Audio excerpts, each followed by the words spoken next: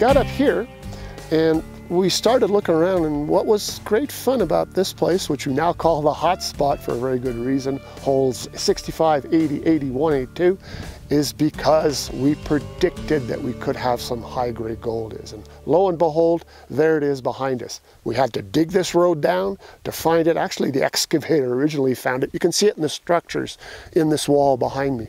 So we found holes that way, this way, and right below our feet. And it's an extraordinary looking zone. And it also sort of maybe lines up with the other high-grade zone they mined, as we saw in the old mine. Now what we want to do is go behind us, go up this hill behind us, and drill down this way and also that way. This opens up a whole new area. This has never been seen by anybody because the old prospectors just couldn't see it. There's no road, there's just a trail up here. So we're really, really excited. And this is going to be the focus of our drilling as we go along. We've gone up the hill, we found the alteration zone continuing, we found the gold. Well, and I think the hot spot is called the hot spot for a really good reason. It's going to be a lot of fun up here. Very, very excited, I think, as you can tell, about this zone, as how it goes up. It opens up a whole new area. We still got a lot of room up there to go.